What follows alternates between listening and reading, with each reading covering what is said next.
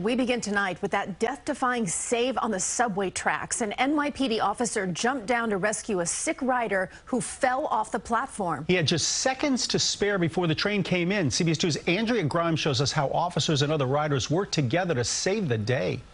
Slow the train down. What happened? Cell phone video captured the tense moments.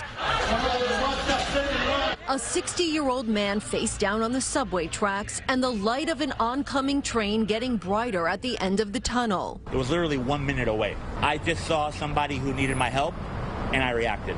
I wasn't even thinking. That's NYPD officer Ludin Lopez, who you see drop down on the platform, his training kicking in as he lowered himself onto the tracks, carefully stepping around the electric third rail to help the unconscious rider. Hurry, baby, hurry!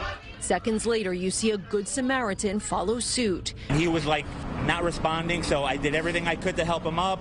And thankfully, this gentleman, I don't know who he is, but if he were here, I would shake his hand. He helped me get the gentleman back onto the platform. In the meantime, another officer ran to the end of the platform, signaling with his flashlight for the train to slow down. Two other cops helped pull the trio up as witnesses cheered. The train rolling in with literally seconds to spare.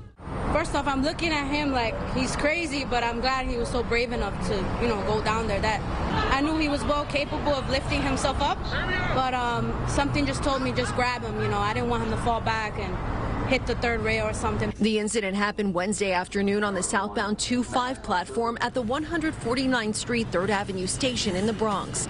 Police say the rider had fainted and fell.